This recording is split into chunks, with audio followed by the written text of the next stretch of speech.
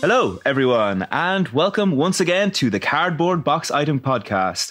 I am Steve, and I am joined by my good friends Michael. Yo. And Sean. Hello. And this is my podcast voice, which you might have noticed is very, very deliberate, pronounced, and I pronounce all the letters in each word. So anyway, today we are talking about something of a controversy that Sony has dumped on our laps. As of March, it was announced that the PlayStation Store on PlayStation 3, PlayStation Vita, and PlayStation Portable will be shut down by the end of this summer. The dates I have here, the PlayStation 3 and Vita are going to be closed on August 27th, and the PSP will be shutting down its store on July 2nd, 2021. Yeah, I mean, rest in peace. Yeah, good. It's... Can we cut that? So yeah, I mean, I feel like this is worth talking about because, I mean, the funny thing about this is those stores were not something anyone really cared about until we found out they were closing.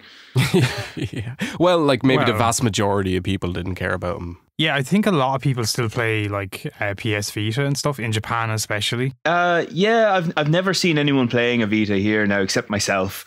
Oh, there you go. You're the market, Steve. But having said that, like I don't know, like I don't have to like stare in through people's like living room window to actually see that. So I don't know, but I've never seen anyone playing them out in public. So I don't do that, by the way. Yeah. See, the thing is, like the PlayStation, the fact that these stores are closing is may or may not be a big issue because most people probably have the games they want from those stores at this point.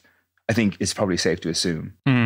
Yes and no. It's weird, but there's a lot of like PS3 games that I was like, just for reference, I'm living in the UK at the moment and my PS3 is back home in Ireland. So I was half thinking, oh, when I can go back home, I might download some games onto my PS3.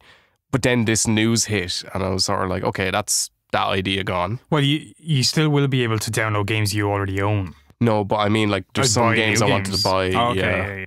Like, there's some stuff that's, not to jump ahead too much, but the older Final Fantasy games, a collection was brought out for the PS1, and there's a version that you can buy on the PS3 of like all the old ones from the SNES and stuff like that.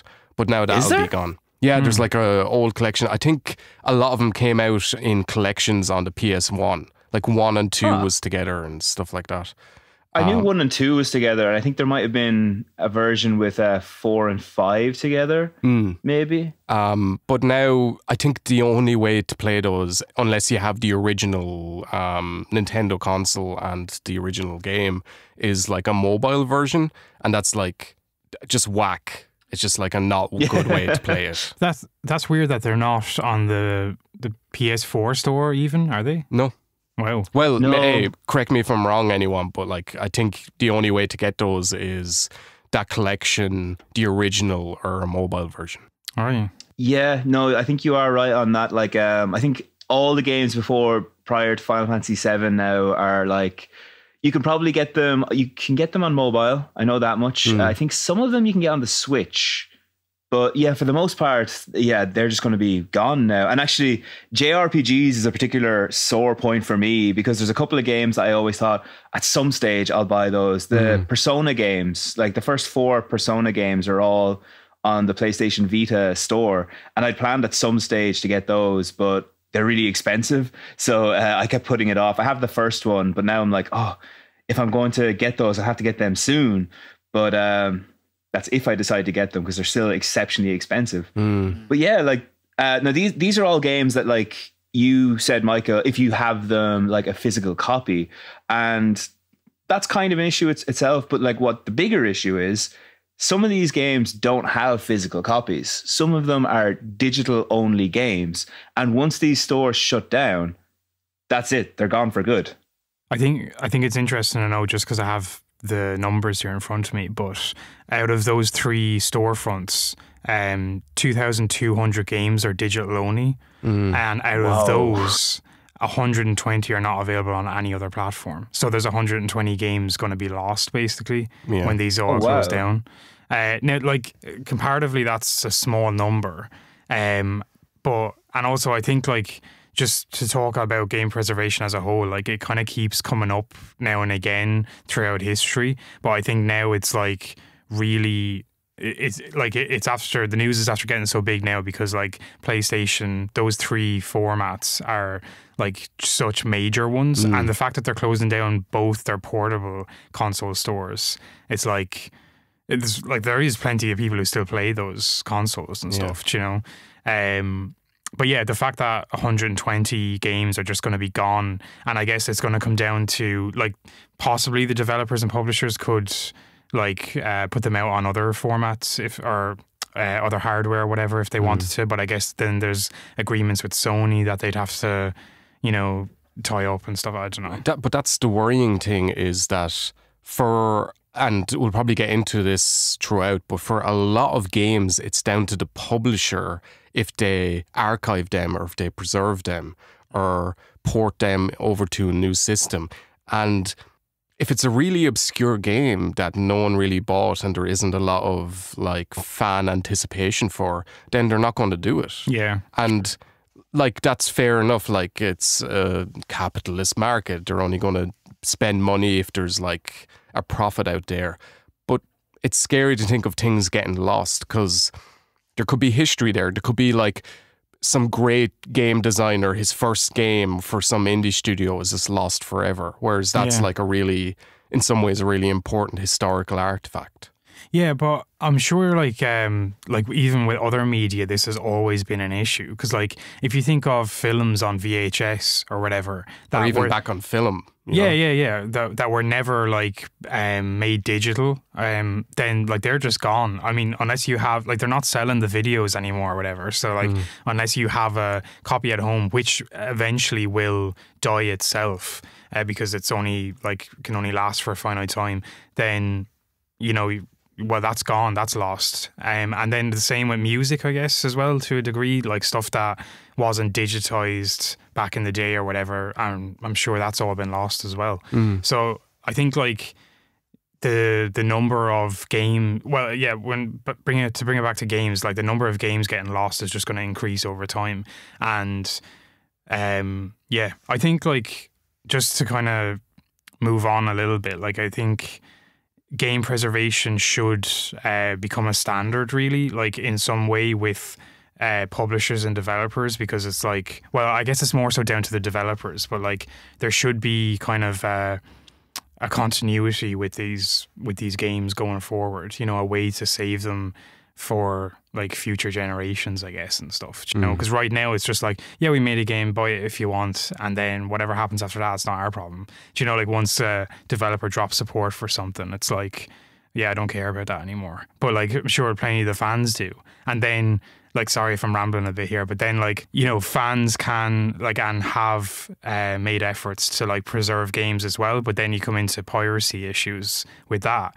And, you know, it's funny, a developer mightn't care about a game anymore, but as soon as someone pirates it, they're like, where's my money? You know, so, there's a lot to delve into with it, I guess. But a big part of it as well is, so like preserving games, like you said, is important, not just because like, you know, there's, you know, stuff of value in those games, like even the really terrible games should be preserved because like, we should be able to learn from those mistakes. You know, there's that famous quote, those who don't know history are destined to repeat it. So we might get, you know, another Bubsy 3D coming out in years to come if we don't have that game like on file. God, okay, guys, we have to preserve these games. Actually, just a funny side note, have any heard about Balan Wonderworld?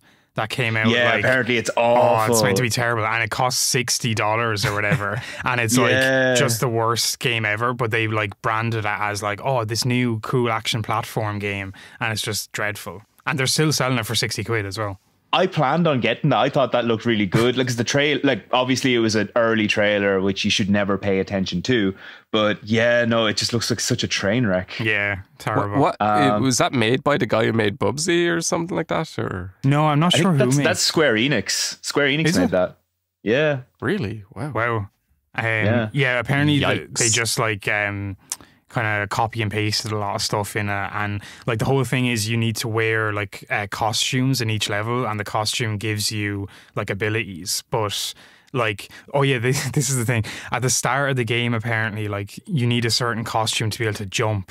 And if you don't have that costume, like there's load of levels where you don't have the ability to jump, and it's like people are like, "This is the fucking most annoying thing ever." But like that seems like it'd be a cool mechanic if it was done well, if levels were designed well around it. But obviously, like a platformer where you can't jump, a hat in time as well. Yeah, I was just thinking, isn't that like very similar? Don't the hats give you abilities? They do, but you can jump all the time as well. Okay. So note to publishers, this is why we need to preserve these games, so that we know this is a dumb idea. Like I'm a little bit saddened that I don't know if anyone remembers this. You guys might not even remember it. There was this horror game that came out on the PS3, Amy. Like the worst game ever made. And that's going to be gone because that wasn't available on anything except PlayStation 3. And no one's ever going to remember how god awful that game was. I still, like, I downloaded it, I have it, and I'm like, okay, great. Now I can sell this for, I don't know, maybe it'll be worth something. You'll have to pay someone to take it from you. Yeah.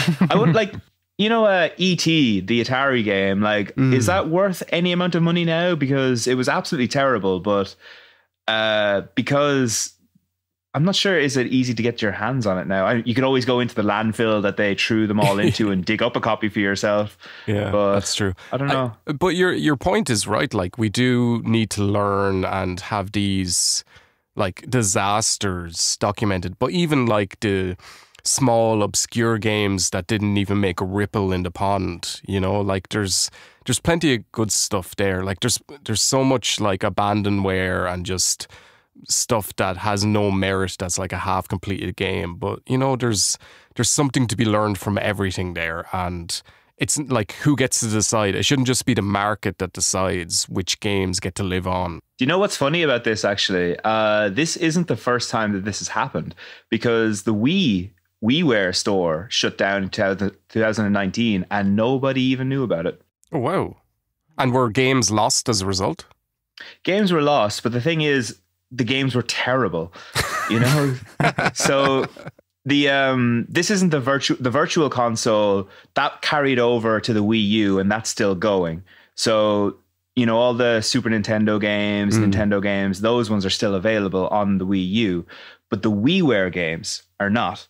And I looked through the list before this, and I think I bought maybe 3 of them, none of which were particularly good. I think the best one, the one that had the most acclaim on that list, was World of Goo. Do you guys know that one? Yeah. That's available on other consoles now. So, you know, that one had some acclaim. So obviously they felt the need to protect it. But so many games there are just, like you said, shovelware, really bad games. And because nobody cared about them, like I myself didn't really care. There's, none of the games that I bought I would even think about again twice. But yeah, they're just gone. It's only when the games that you're worried, oh, maybe I can't have this game, which is really good. Like the fact that I couldn't download the Persona games potentially in the future, that's what got me going, thinking this is now really important. It's interesting, like when you talk about first party games, and say if, like, I guess it's kind of different when it comes to third party, but like with first party games, and say Nintendo decides, yeah, we're closing down our shop, and you know, all these games are going to be lost, we don't want to sell them anymore, tough shit. It's kind of like, well, you know, they do own the games. Like, I mean, they own the right to sell them and stuff. So if they don't want to do that anymore, then, like, you know, that's kind of okay, I guess. I mean, it sucks for consumers, but, like, what can you do about it? True. And that's, like, sort of what I was saying. Like, it's worrying that the publisher has the right. But you're right, it's true. If I'm selling buns, hot cross buns, let's say, and I decide not to sell them anymore, it's like, tough shit. I don't want to be in a bakery all day. So we have to preserve the buns. Like some moldy buns.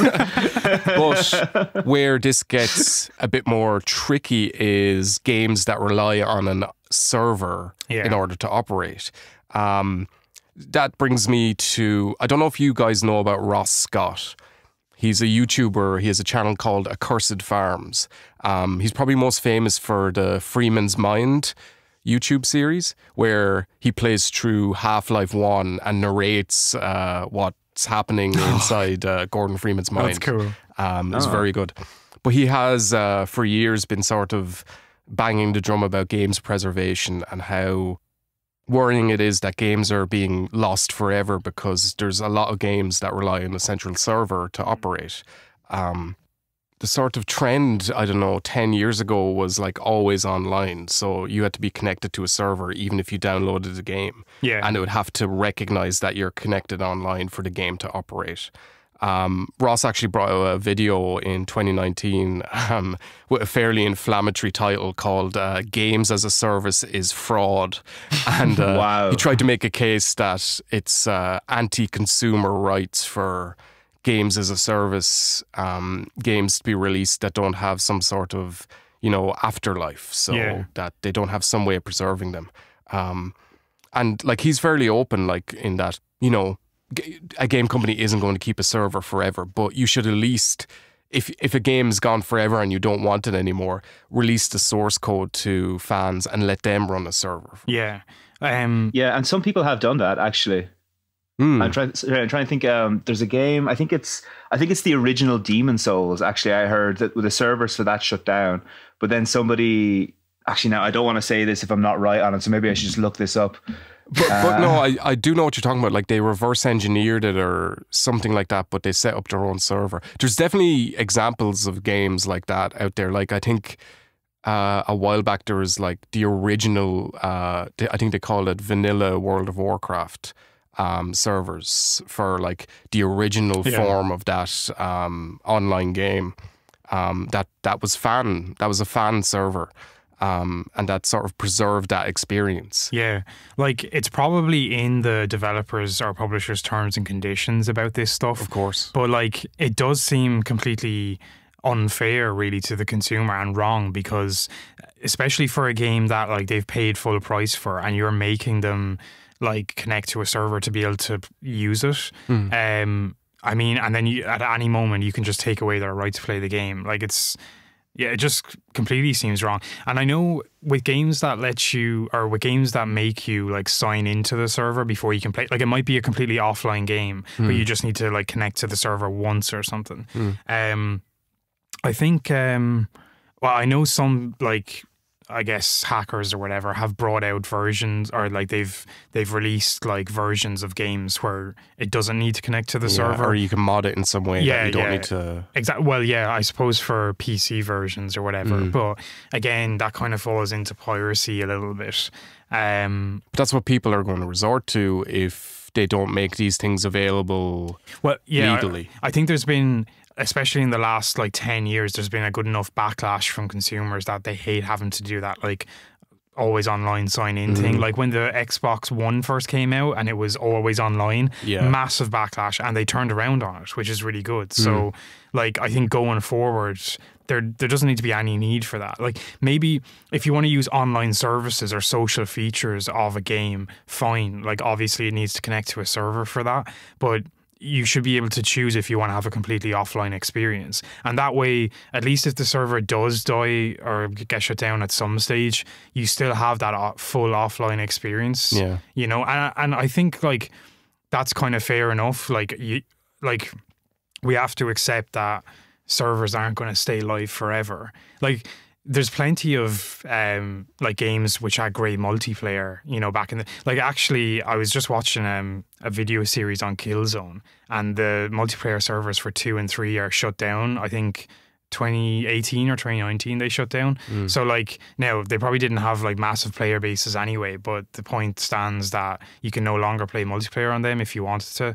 But there was still a huge single player element to that, and actually they both included offline multiplayer where you could play with bots, so you could still get the experience, just not on a server, which I think that kind of stuff needs to become standard. Obviously it gets more complicated when you talk about games like Call of Duty Modern Warfare, Fortnite or something like that. Like there are, I mean specifically Warzone and stuff. Like there's no way to play that offline. So but then again, like Fortnite, Warzone, Warframe, they're all free games. So maybe you have to go into that knowing I won't be able to play this forever, you know?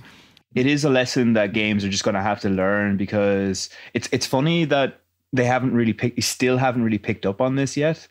Well, it hasn't been as big as an issue until something like this happens. Like, this is the first massive blow to games preservation, I think, that we've really had, because physical copies never really go anywhere. Like, so if you have physical copies, that's fine.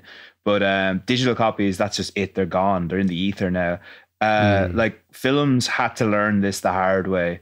Like, I'm sure you guys like know that there was that, what was it? I think it was Martin Scorsese who said that something like half the films that were made before the 1950s are just lost and don't exist anymore. And something like 90% before 1929, I think he said, were completely gone. So this is a harsh lesson that the movie industry had to learn. And it's interesting that I don't think the game industry, I think everybody, all the consumers know it, I think. Well, a lot of us know it. Like, it seems very obvious to us, but yeah, I don't know. The thing is, it's becoming like it has become much easier now to preserve games, especially in the digital age. But it's all down to money at the end of the day, you know? Like, especially when there's only a niche sort of group of people who want to actively play the game. Yeah. Whereas all of us have this sort of, you know, high-minded thing in that we want to preserve all games, but like, I'm not going to pay for all games to be preserved. You know? But like, personally, there's definitely cost-effective ways for publishers and developers to do it, though. I think like two come to mind, which is Nintendo and Microsoft, and they do have an advantage in that they own platforms themselves and they own digital storefronts. But like Microsoft, for example, with the new Xbox Series and more so with Game Pass, is, I think I have this right now, but they're like allowing backwards compatibility all the way back to the original Xbox. I think they said something during the week along those lines. Yeah. Specifically with the new Xbox Series systems, like they will be able to play games from the original Xbox all the way up to current generation. That's great news. Yeah. That's brilliant. And I think it's pretty much all games. Maybe there's a few exceptions, I think, that weren't able to run on the new systems. But it's like one or two games out of all of them, which is amazing. And then Nintendo have always been, you know, fans of reselling their games, which is another... Specifically reselling them, but I guess they are available technically, that is kind of a, like, greyish thing. You know, it's a bit shit that, like, we have to buy the game again or whatever. But they have kind of like the virtual store, like on the Nintendo Switch now, they have Nintendo Switch Online, which includes... they've been like adding all their old games to, which you just pay a subscription for and you can play them all. Like, I think it's like £20 for a year. And you can have access to all these games. They keep adding more every month from different systems and stuff as well. And I think fans are hoping the idea is they'll eventually add, like, you know, more and more modern systems to it, like the GameCube and the Wii will get added there possibly as well, which is great. And that's kind of, I think, like, with Nintendo Switch Online and Game Pass, like, maybe that's a good route to go. Like, yes, it's a subscription service, but here you have access to all of our past content, you know, and that way, like, they're making it simple for consumers to access that those games and hopefully avoiding piracy for the most part. But yeah, and then when it comes to Sony, they just seem to be like completely behind on that stuff, which is so annoying, because funnily enough, up until the PS4, like, well, kind of around the PS3, the PS2 could play PS1 games. The PS3, some versions of it could play PS1, some versions of it could play PS2. They literally patched that out. That was what really annoyed. Because they used to be able to play PS1 games and PS2 games, and then there was just an update that patched it out the ability to do it, which is bananas. It's so weird. Like, I think originally, I'm not sure I don't think it was using emulation as the thing. I think they actually had hardware in the system. Yes, they had to. Yeah. Which is fair enough, because that's maybe a cost issue then for manufacturing the unit. But nowadays with emulation, well, yeah, I don't know, but like nowadays with emulation though, it's so much easier to, like, you don't have to ship a load of costly hardware. You know, like just a piece of software can emulate the system, especially for those older systems. Anyway, I guess it gets a bit more complicated when you're talking about like PS3 or PS4 games being emulated like that, because maybe they're too recent to do that. I don't know, but yeah. I think you do have a good point there about it might be a good direction to go into. I remember when Netflix became a thing, showing me age here now, but but I remember I was like just completely against the whole idea of Netflix. It's like, no, I want to own my movies, you know, I want to own, and that's still the case, but you can't argue with the convenience of it. And I think that's a really key factor here, because the thing is, quite a lot of these games, like, they will still be available in some shape or form, but it's just the convenience of how we access them is the real concern here. And I think Nintendo, I do think, are taking a good route with it. Game Pass is good too. I feel like they're actually not approaching it in a smart consumer way, because Nintendo are drip feeding it in, and that's fine, because you're never going to spend all your time playing really ancient Nintendo games. But when one drops like every week or every month, you know, you get a little peak of interest every month, so it keeps you invested. Whereas with Game Pass, it's just, here's everything in one go. I'm pretty sure that's, I'm not sure, but I think that's how it works, isn't it? It's just everything that we have is available here. And that's a good deal. But I think after a while, once you've played everything you think you'll want to play, you might just say, right, I'm done now. I don't need Game Pass anymore. Yeah, well, I'm not sure if it's. I think it's more so that the new systems are able to play all these previous games, like even if you have the disc and stuff, and they might be on the storefront as well. I think Game Pass. I think they're slowly adding more to Game Pass, so eventually it will become like the entire backlog. But I think right now they're not at that point yet. They're just still adding to it. Do you think that? So Sony, I think you mentioned on a different podcast, Sean, that Sony were doing really badly with PlayStation Now because they didn't really know what they were doing with that. Do you think, I feel like there's been more games dropped on that lately. I feel like I've seen videos around saying this game has become available on PlayStation Now. Yeah. And I'm wondering, are they going to start pushing to make that their big thing? Like maybe, especially once the PlayStation 3, Vita and PSP stores close, is that going to be their big push? Yeah, I think it's definitely going to go that way eventually. There's definitely been a turning point, I think, recently with Sony and PlayStation Now, and like they've probably definitely realized they're lagging behind the competition here with what Microsoft is doing with Game Pass. So as far as their like cloud efforts go, I think they're a good bit away from that because they don't have the infrastructure.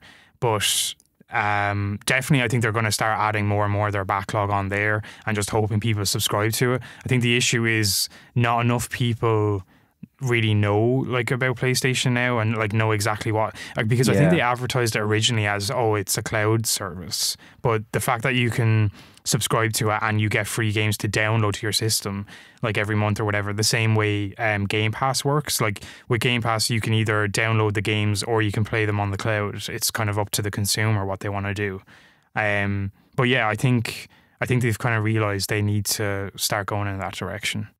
I have a weird, and this could be crazy, but I have a theory about Sony that there might be something a bit more cynical going on for their reason not to preserve a lot of games. Because if you think of Demon's Souls, that's a game that's only available on the PS3. But then they made a really big, high-budget remake of that game that was like, maybe still is one of the best games to get on their new console. And also there's been rumors this week, I don't know if you've seen, that they're going to remaster Last of Us again for PS5. I saw that. That's the dumbest move. It's dumb, it's crazy, but also I'd say a lot of people are going to buy it on the PS5. Definitely. So by withholding and limiting the amount of these old games you can get and then bringing out like remastered or just like up-spec'd versions of them, then they can like argue that, oh, this is a new thing, so we have to charge full price for it. The problem is they're never going to do that for all the games, though. That's it, yeah. Like, so they get to decide.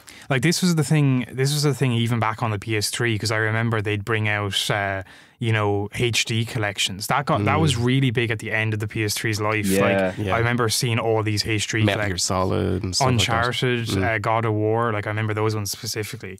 And I think Tomb Raider Anniversary or whatever, they had like a triple collection for that as well. But yeah, I guess the problem is just they're never going to do this with all games, and there's going to be those like shitty little games that probably only I like or something, you know, that are never going to get that treatment.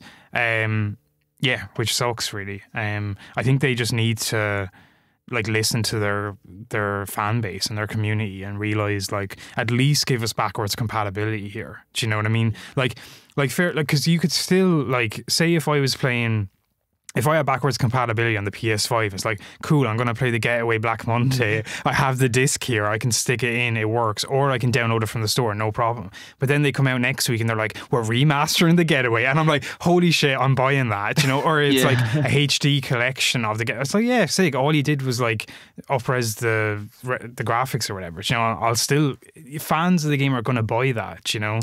Sorry, in terms of the Getaway, I think you mean fan of the game. Yeah, sorry. You specifically. Yeah, very funny. But this is the thing though, like because you're talking about like remasters, but that's not preservation though, because they're going to like tweak little things there, and this goes back to the whole thing that I was saying about remembering the mistakes of the past, because if they're just going to tweak this to make it more accessible for users, they're forgetting the mistakes that they made previously, and then the whole exercise is pointless. So yeah, but having said that, I think you are actually right on that, Michael, because how many PS1 remasters did we see on the PlayStation 4 like over the last 2 or 3 years? Medieval as well. All these. There's so many. Like, but what I suspect they're going to do, I was just looking this up now. The PlayStation Now, I didn't realize this, isn't actually available on the PlayStation 5. I thought it was, but it's not. So what I suspect is going to happen is once the PlayStation 3 servers are down, and same for the Vita and the PSP, I suspect there's going to be a new model, a new system announced for the PS5 that'll be much more accessible. Like it'll be, you know, like a slim version. No. I mean like a service, like a PlayStation Now service. Oh, right. Similar to PlayStation Now, they might decide to rebrand or something, but there's going to be like a committee-led analysis to make sure this is super easy to use. Even your grandma knows how to play fucking, I'm trying to think of an example, Lemmings 3D on on your PlayStation 5. That's what I'm thinking will happen, because that seems like the best way to get money out of consumers. Just keep the subscription going. Whereas Xbox has, is it Games with Gold and the Game Pass, which is two separate systems. And I'm wondering, will they find some way to bundle it all for PlayStation with PlayStation Now, this hypothetical new one that I'm fairly convinced will come out, and what was I saying? Yeah, and PlayStation Plus. I think when they release this, I think they might have some kind of stimulus package where, you know, you'll get a discount on if you buy both of them together, and this will be how you'll get like the full potential out of your PlayStation 5. Or maybe they'll just like fuse them together, so you get like, because like maybe they feel, oh, people only want to pay one subscription to PlayStation. So if it's like you get the online play and some free games plus the subscription service, or the streaming service, then that sort of does make more sense. That's what they need to do, bundle it all together. Because it's funny you mention Xbox or Games with Gold, because that was originally their Microsoft service for getting free games each month or whatever. And then they brought out Game Pass and Game Pass Ultimate, and they're trying to really push that. The problem is they have to keep Games with Gold going because people have subscriptions to it and stuff, like year-long subscriptions or whatever. But increasingly they've been putting out really shit games on that. Like nobody, like games nobody wants to play, whereas before they would have been giving away like good, like big AAA games each month. But they're kind of trying to steer people away from that service now, so they don't renew on it. The weird thing with Sony is, though, in relation to that point, is the last few months they've been bringing out really big games on PlayStation Plus. Final Fantasy VII Remake and Days Gone and Control recently. So maybe it's like a final push to get a lot of subscribers onto that before they start to change things. Maybe. Yeah, maybe because they can bundle it together and they can just say, "Oh, your subscription service is changing on blah blah blah." Exactly. You know? Yeah, your monthly fee will rise slightly, but you'll have all these new games to play. Exactly. Yeah. It's weird actually, as well as this, not only have Sony been like knocking it out of the park in terms of the free games you can play on your PS4, the PlayStation 5 got the PlayStation Plus collection, which was like, how many games? 12, 20? Huge amount of games. Something like that, yeah. Yeah, and obviously it was a very good marketing device to make sure that anyone who got a PS5 would have plenty of things to play, because there isn't that many things out on the PS5 at the moment. Really good idea, because this is always the case. I remember when the PlayStation 4 came out first, there was nothing on it for the longest time, and it wasn't backwards compatible. So everybody was playing Octodad and Resogun for the first 3 months, which was fine, great games, but yeah, there was nothing. But yeah, this was a really smart move. So it's funny how, even though they're not doing great with backwards compatibility, they are pushing ahead in really interesting ways. Like, I think they're doing a great job in the service they're providing for current games. But the question is, are they going to keep going along this track and keep disregarding the stuff that they had in the past, or will they manage to catch up with Xbox and be able to provide a good backwards compatible service as well? Yeah, that's true. But even like beyond console games, where we have this sort of direct lineage, you know, PS1 to 2 to 3, Xbox to Xbox One, etc. Flash games, Flash, the service of Flash online ended last year in 2020. So there's so many little Flash games that have been like lost forever as a result. There's been a push to preserve a lot of games as well. So I presume like they can be made in another version and sold on Steam or something like that. But so many little games, like browser-based games, are gone. I think when it comes to that kind of stuff, like, that's really down to the developer, because like Flash as a service had nothing to do with those games, if you get me. True. Yeah. So if, you know, like, you were just using their server, it would be kind of like, well, no, it wouldn't be like that. Yeah, no, like, trying to think of a but like, I guess it's like, it's not Sony's responsibility if an EA game isn't preserved, let's say. Yeah. Yeah, it would kind of be like if an EA game was only on a Sony digital store and Sony decided to close down that store, then they should at least, like, say if it was an exclusive, for example, then Sony should at least make an agreement with EA and say, you know, maybe beforehand, or if our store closes, you have the right to distribute this somewhere else. Do you know? Because I'm sure that wasn't done with a lot of games, and there's going to be plenty of games that are lost here that are still tied up legally with Sony, and the developers can't do anything about it unless they renegotiate something with them. But that's like, it's a whole new world for that kind of thing. So like, all that stuff is going to have to be hashed out, basically.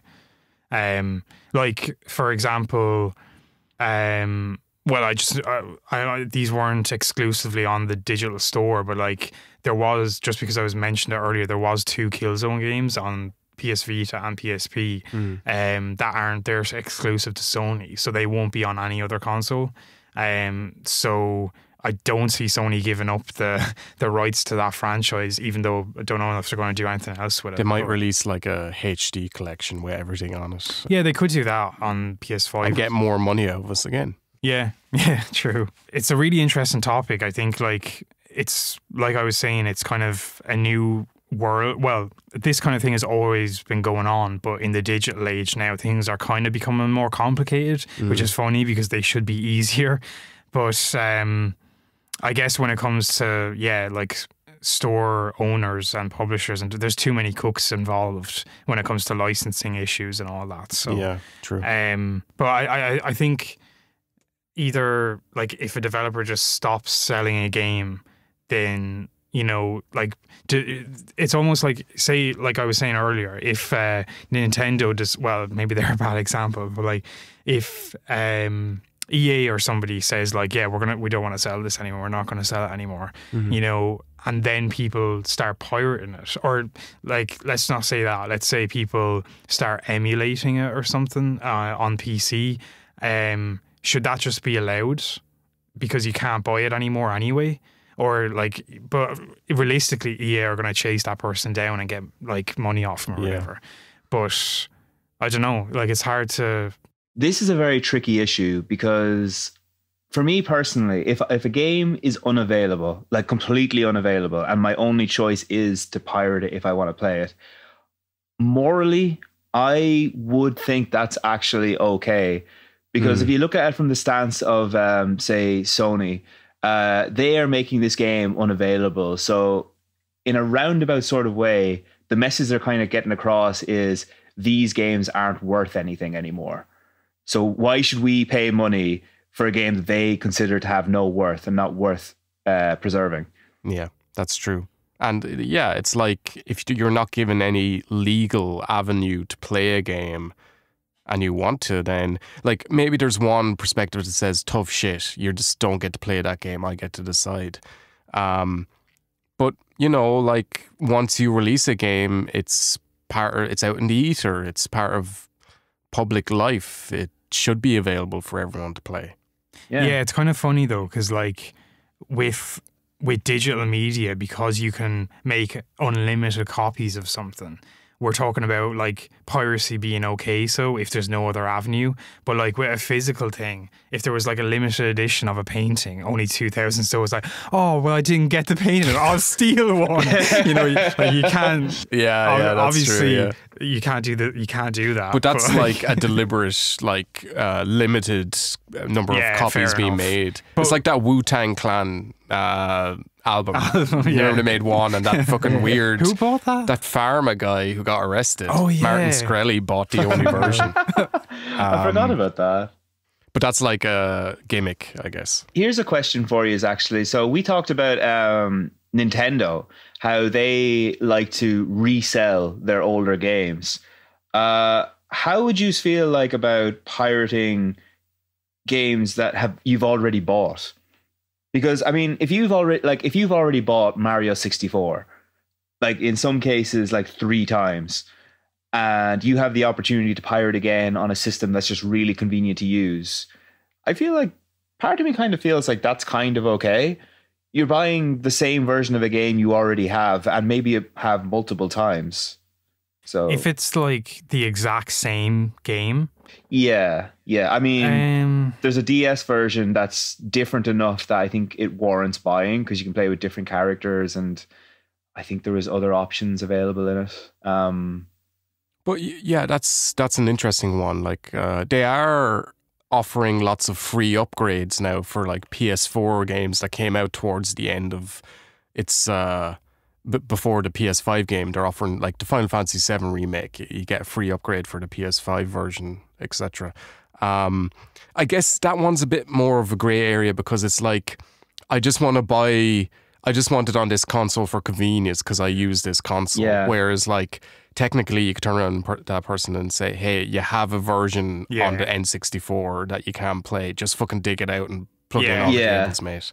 But definitely for games where like, especially those ones where you need that online connection and you can't play it anymore, I think it's fair to pirate stuff like that. For a lot of this, I think see a lot where the concern is coming from. I know it's where it came from me. It isn't the games that are disappearing for good. It's the games that were once convenient are now going to suddenly become inconvenient to try and get my hands on.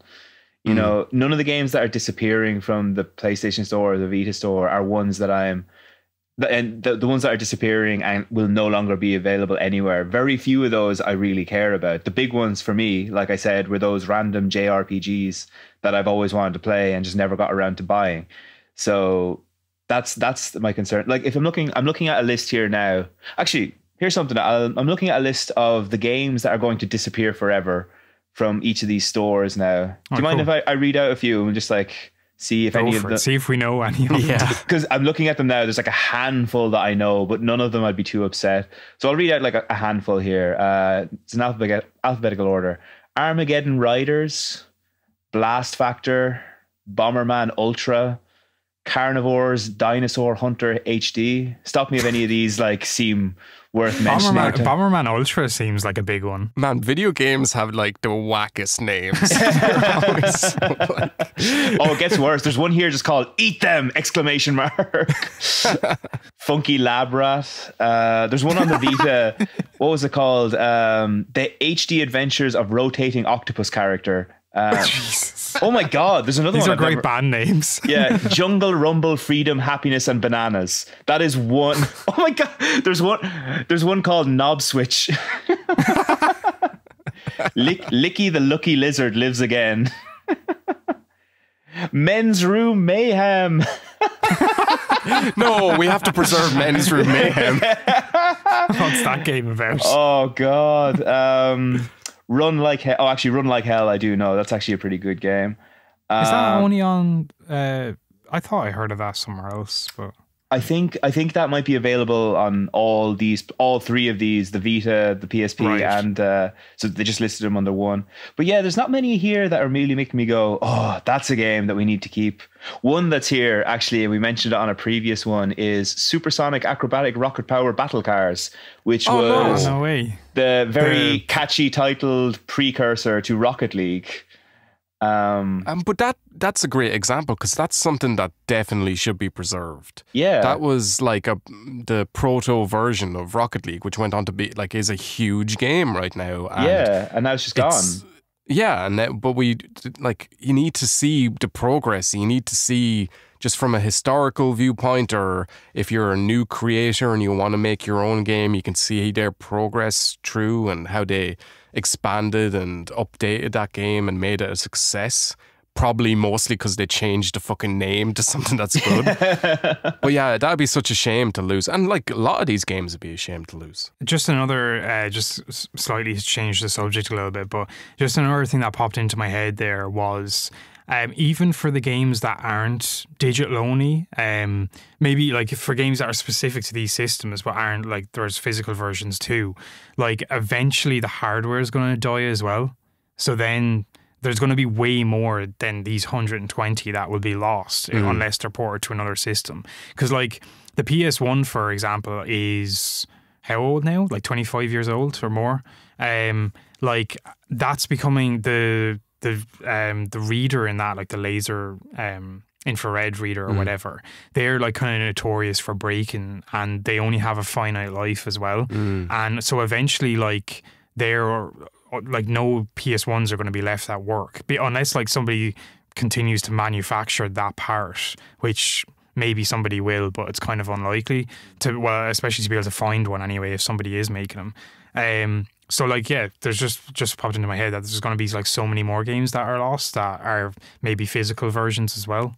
Yeah, that's why we need to digitize things and put them online. But then you close down the store, and it's like, yeah, well, we need to like porting. Porting should become standard, I think, for these developers and stuff. Reasonably priced porting. Yeah, you definitely should not have to pay like 30 quid for a game that was available for 20 quid. You know, back when it was released, that should never be standard practice. No, and I guess it comes down to how easy it is to port, because like some ports do take quite a while, and that's kind of fair enough. Then like they've spent a lot of money to port the game, but like I think that really comes down to system developers then to make it easier, possibly if that's possible, to make it easier for developers to port their games. Do you know what's funny then in that case? Like as bad as Sony is doing, then Nintendo really fucked themselves up with the Wii, because like how are you supposed to port some Wii games like in the future, like to anything? Yeah. Like Like I remember when they announced the 3D All-Stars Mario games, I remember thinking, how are they going to do Mario Galaxy with all the Wiimote waggling stuff that you had to do? Like they had to do some technical wizardry to get that game working, and they actually got it working pretty well.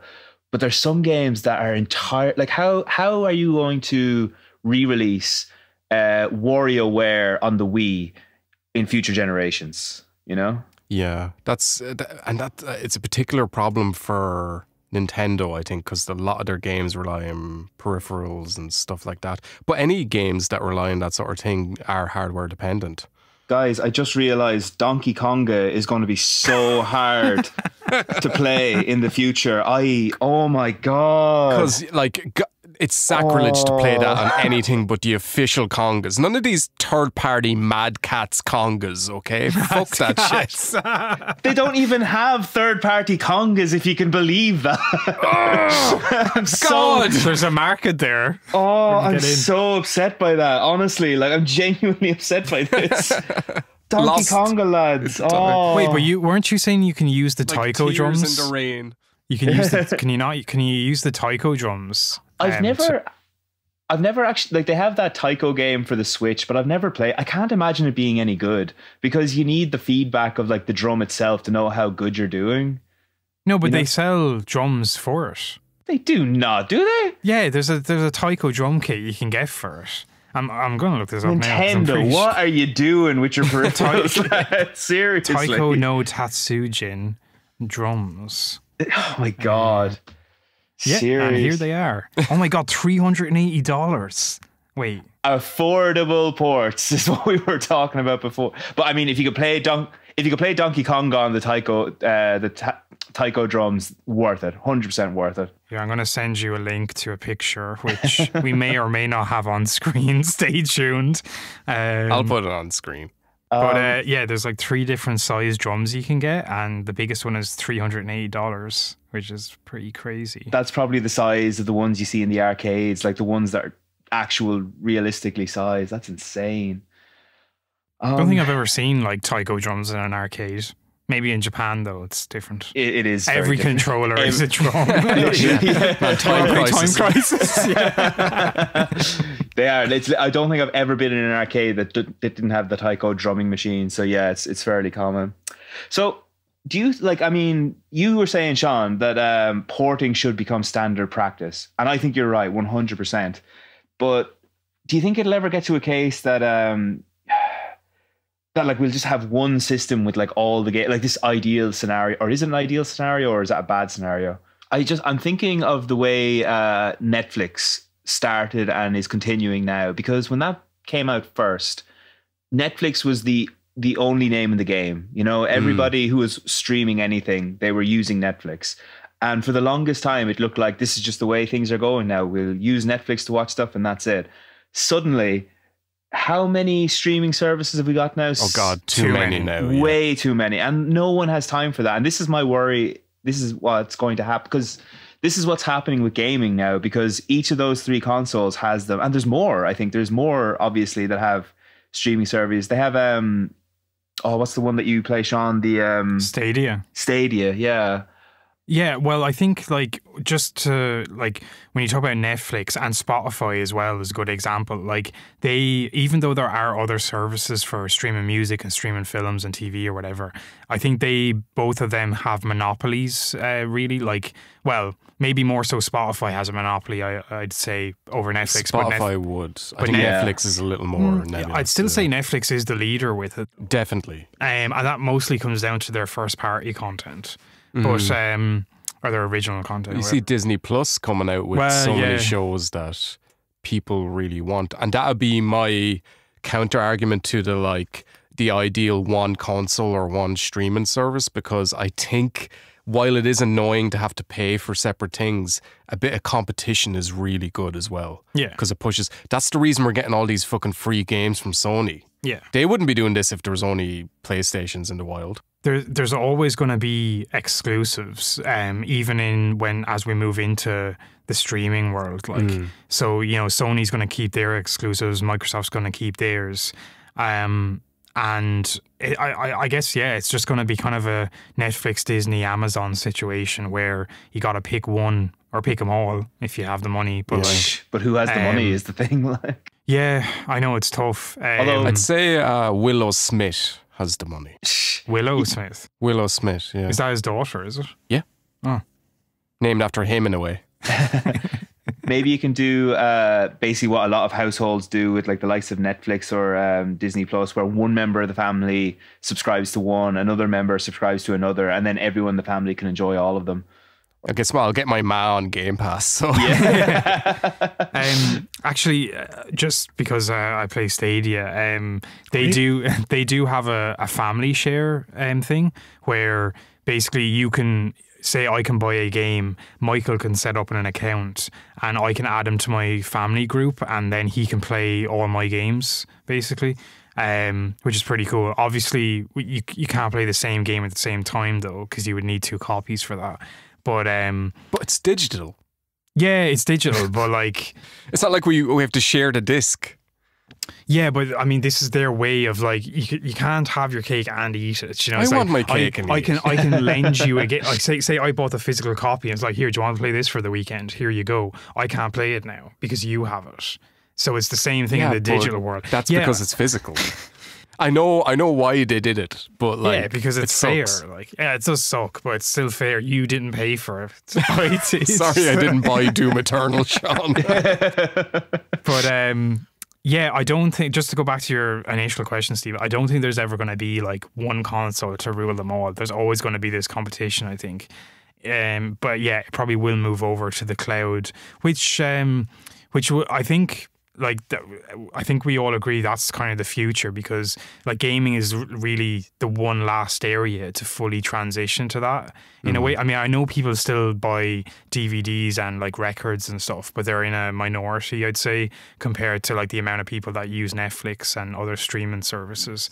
So eventually gaming will go that way. It's probably just going to take a few more generations to get there. The infrastructure and like internet connections and stuff get better. Yeah. Like I'd say, with younger generations of like kids and stuff, you know, like they're going to be like, oh, well, I'm streaming my film, streaming my music. Why don't I just stream my game? Like it'll more and more. What's this round thing I have to put in the TV? Yeah. It'll more and more become the popular things to do, I think. But like right now, like hardware manufacturers are still selling their flashy boxes, and it's like the big consumer product to have.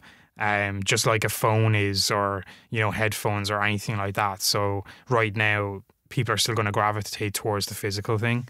That is a good way to help like solve the preservation issue in a way. Like I guess you'd still have to port to these cloud systems, but it would be a lot easier than like distributing stuff physically or even digitally, because you only need to have one copy of the game on a server and everyone can access it, you know? Yeah, it's definitely how I see it going. There is a slight chance, I think, that they might revert back to the old model of just selling digital copies again for this console generation, but I think this will be the last one they do it for, if they do.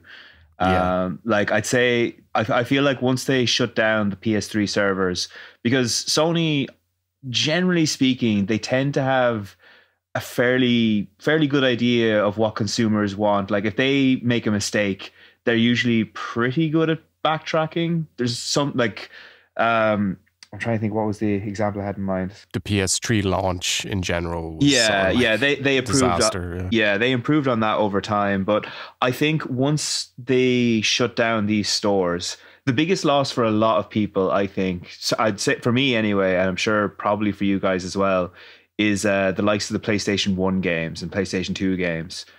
They're probably the things that are really going to hit hard. And because of that, I think they're probably going to do something to bring that onto the PS5. I can't see them just letting go of those, because they know they'll sell. Even if it's a case of, hey, we're releasing these games again and we're charging a small amount so you can buy it again. Even if they had that, people will complain, but they'll also still be a little bit relieved, because they'll know the option is there. Yeah, and people will buy them again. Like if you look at Nintendo with the Nintendo Switch store, you know, like they're pumping their old games out on there, and people are lapping it up. You know? I would like I was saying, I'd want to play the old Final Fantasy games. Recently, I was like, oh, I might download, you know, Metal Gear Solid Peace Walker. No, can't do it on a PS4. Yeah. Now it is on PS Now, I think. So in fairness, like I can go and spend that extra money there, but I just wanted it. The convenience of getting it on the PS4. I just wanted to own it on this console, you know? Honestly, I think if they went the way of Nintendo, it would just be an absolute winner with the, you know, the subscription service and releasing like a game every month, because I know they already have the PlayStation Plus where they're revealing like modern games, but if they had like retro PlayStation Plus or something like that, and they just released like 3 games every month, that would be gold. Because if you knew there was a selection of 3 PS1 games coming into your library every single month, people would play those. Like it's the kind of thing you'd look at and says, oh, I saw that, but I never played it. I'd love to give that a go.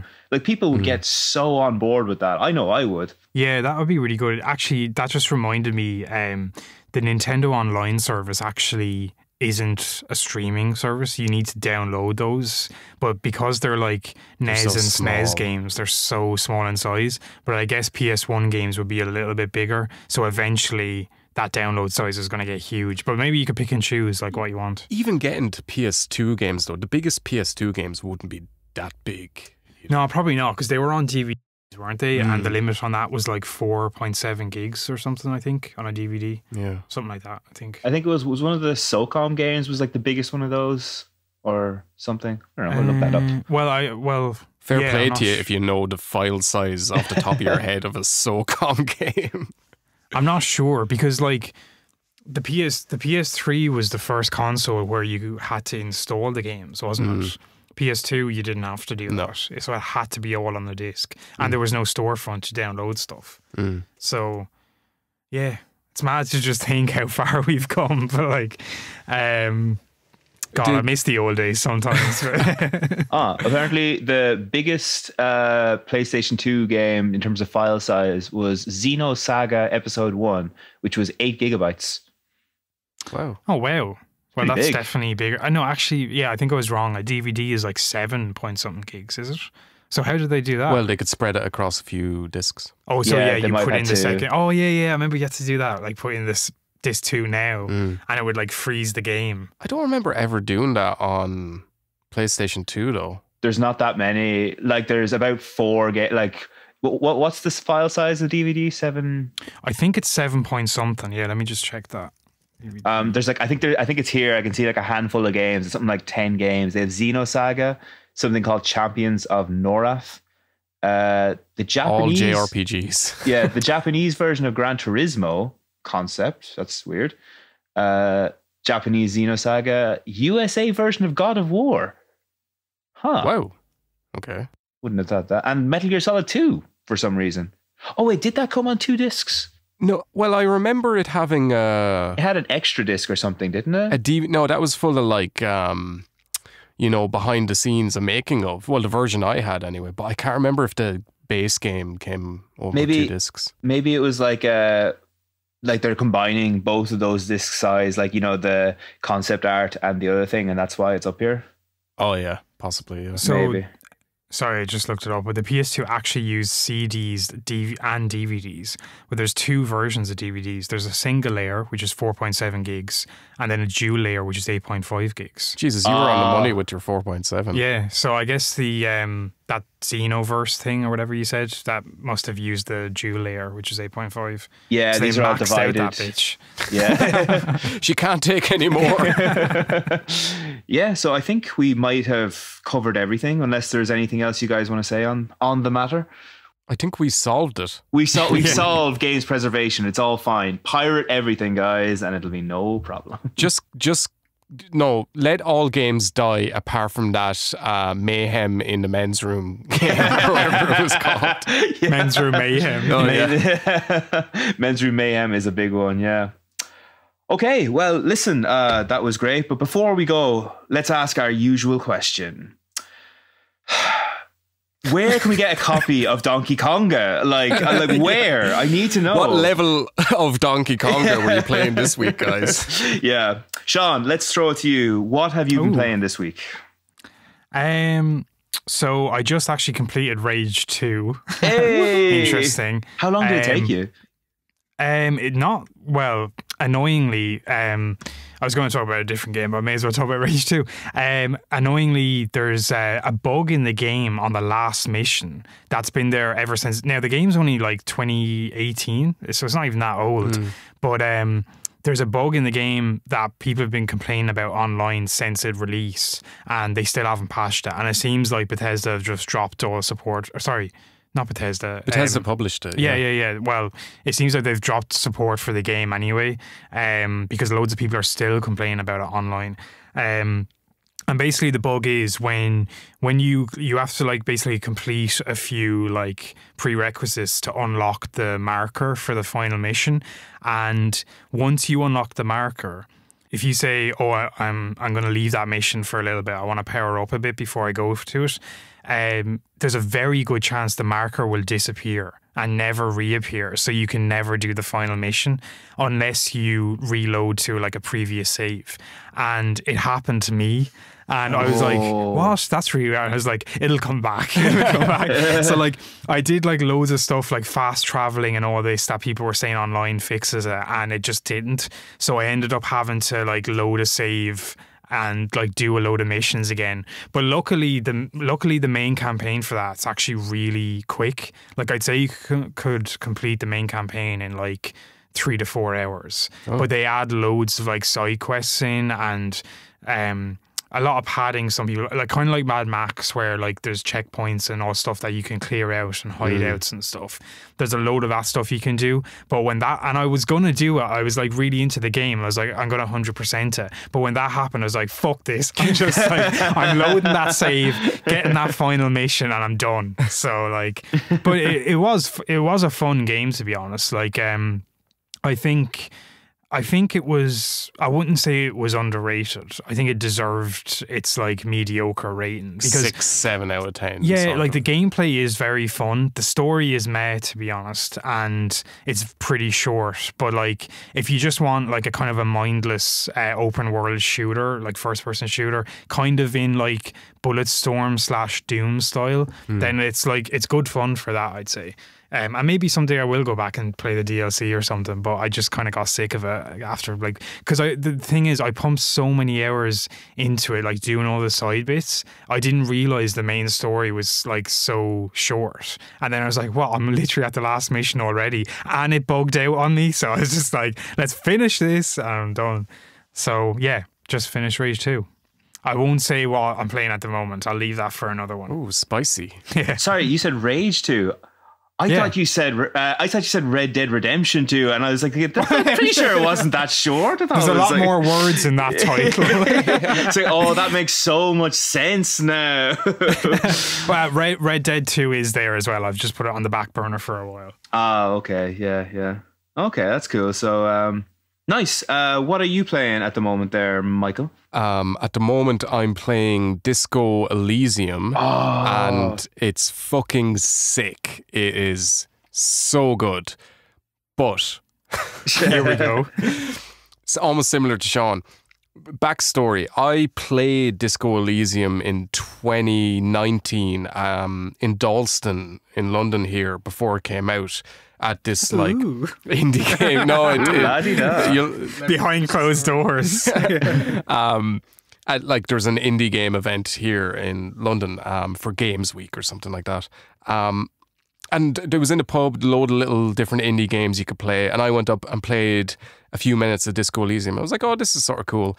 But literally 5 minutes in, it crashed, and so I the developers were like right beside me when it crashed, and they were like looking awkwardly, and they were like, oh, and he took a minute and he did something, and then it came back up and I could play it again, and I was sort of like, nah, I'll leave it. It's cool. And you could see like they were disappointed. Like, fuck you. But and then it came out like a year later and was like the most critically acclaimed game that year. And they have a little subtitle: "Fuck you, Michael, for not finishing our game." 10 out of 10 from IGN. Suck on that. The anger gave them the energy to complete the game and make it brilliant. But then, unfortunately, when I was like, I don't know, 5-6 hours into playing the game this time, it crashed again and corrupted all my saves. Shit. So I had to start the entire thing again, which was very frustrating because one of the mechanics is luck-based in the game. So you have a dice roll on a lot of decisions in the game, and I had got some good luck on my first round that I didn't get in my second. But it sort of reveals something amazing about the game in that, like, there's so many different avenues that conversations can go down that I didn't even realize existed. But it's really cool, really well written. I'm playing the Final Cut version, which released on PS4, and that added voice acting, which is amazing. It really suits it. I can't imagine the game without voice acting. Great art style, great writing, really fantastic world building as well. I don't want to say too much because I genuinely think both of you should play it. Yeah. But one thing I'll say to sell it is within 10 to 15 minutes of me starting the game, I had talked to a drug-addicted 12-year-old kid and punched him in the face. Wow. Just like Balan Wonderland.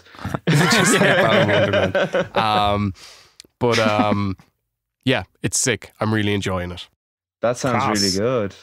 Yeah, no, I think I'm definitely planning on playing that as well. It's funny actually, when you were saying, Sean, about Rage 2, which I now realize was Rage 2, that it's kind of a 7 out of 10 game, and like it's kind of fun to while away the hours. You know, every time I hear a review like that, if I'm kind of on the fence of whether or not to get it, I always say no, because it'll probably come out on PlayStation Plus at some stage, and that's a weird effect that's had on players now.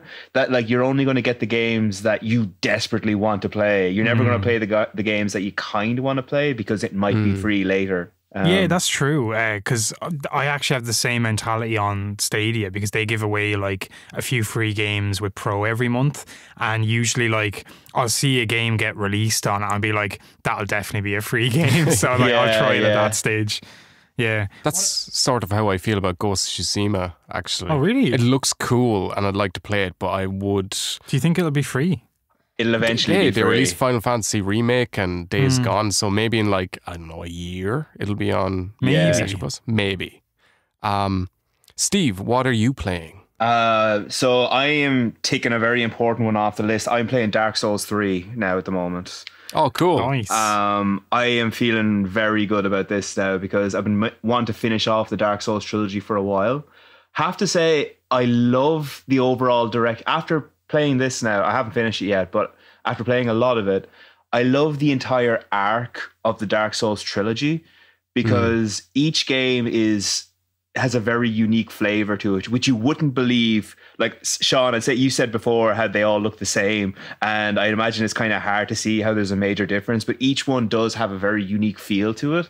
After playing this, because like the first one is its own thing, the second one is very different. Like well, first of all, the enemies are a lot more unfair, which weirdly enough I kind of like in retrospect. And this one, it's definitely going back to formula a little bit. It's a lot more like the first one, but they tweak stuff, so mechanically it's a lot more interesting.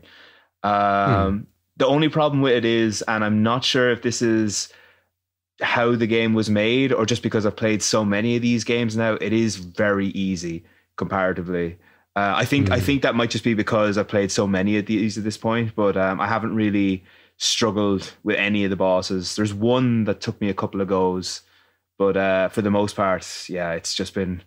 It's weird. You find a lot of Souls veterans have that attitude. They get to like the newer releases and they're sort of like, it was cool, but it was just a little easy, because... I think it's because you have to learn how to play these games differently, that once you learn and unlock that, it's not that they're like, you know, free and you can just walk through them, but they do, the insane challenge that was there for the first one isn't there anymore. Yeah, but it is fun though, because the first time you play it when you have no idea how to play, the most significant factor, the unique selling point, does seem like the difficulty. But once you've learned the game, it is the actual exploration, which is what, you know, all these reviewers say, like, this is the point of it. And like a lot of people always think, oh, you're talking out your arse, it's just really hard.